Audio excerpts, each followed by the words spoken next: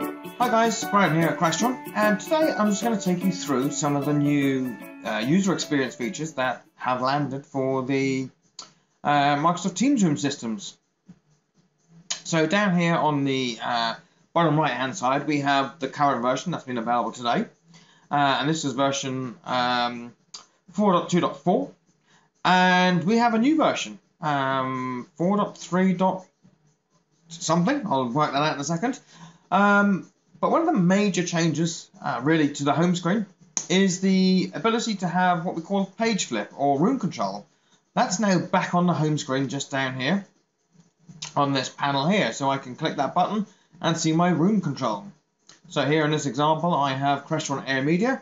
So I can choose my cable ingest into the Teams Room system, or I can choose my Air Media, which means I can use Miracast or AirPlay, or even the Crestron Air Media app to share my content into the meeting. So now I have instant control to that.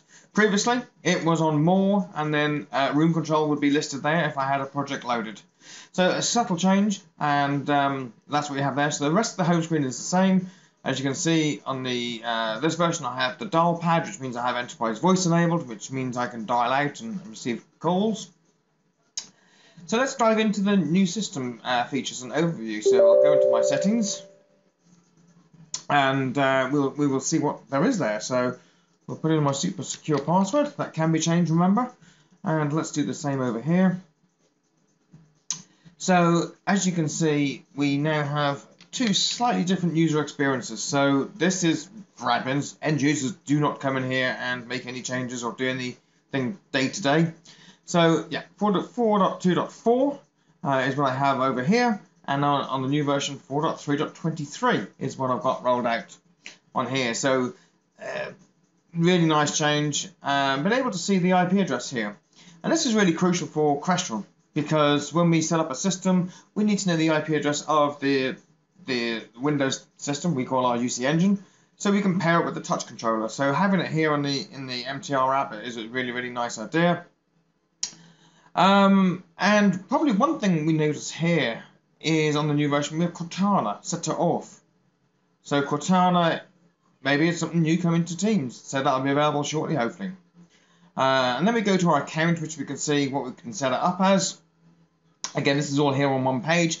It's just been broken down here on the new app in a nicer way, so you can granularly define different items. And obviously I've got Teams as my default.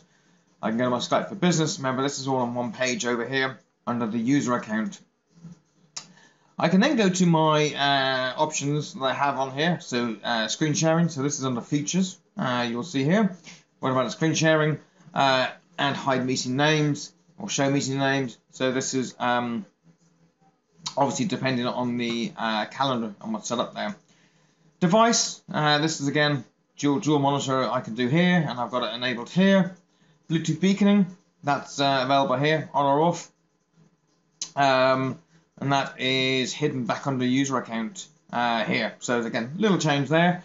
And this new feature, automatically accept proximity-based meeting invitations.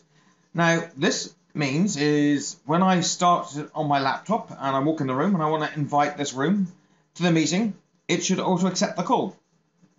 Now, I've tested this out, not quite working yet, not sure why. Maybe I need to update on my desktop client or something, or it's not enabled on the back end, maybe on Teams. But again, new feature that was announced in this release is that you still get the ringing, but it would auto answer, should we say, in the traditional world. So hopefully that'll come soon. Peripherals, and this is where I can obviously then set my speakers and microphone for the system. And if I've got a content camera, I can set that. So that's an option available here. And then we go to theming, which has not changed. That's the same. You can choose which theme you want there in the background. And window settings. So again, this was a two-step process. I'd have to go to admin sign in. The minute I hit window settings, it's now taking me there. So it's one little less step, which is nice. So then I can go to the admin portion of the console. So come out of the kiosk mode, which is a Skype user, and then into the Windows admin mode, which I can then go into and make any changes that I need to do. So that's a very simple way of just one button to get into the admin settings side of things. So there we have it. That's a quick overview on the new features in the Teams room system that is rolling out across tenants now. So any questions, give us a shout. Thanks.